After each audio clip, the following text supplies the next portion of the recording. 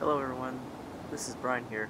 It's May 13th, 2015, and I want to show you the raspberry plants and raspberry that is growing. In this container I have two different types of raspberries. One is the Heritage and the other is the Latham.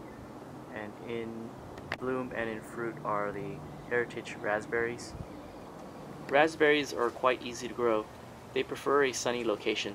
I'm harvesting fruit from the Heritage Raspberry plant.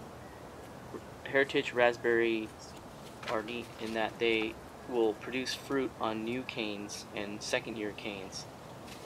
However, it's the second year cane that is more productive than the first year cane.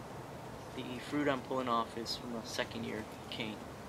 I'm working on this second year cane and looking for the raspberries that are deep and solid red as opposed to the ones that are translucent red.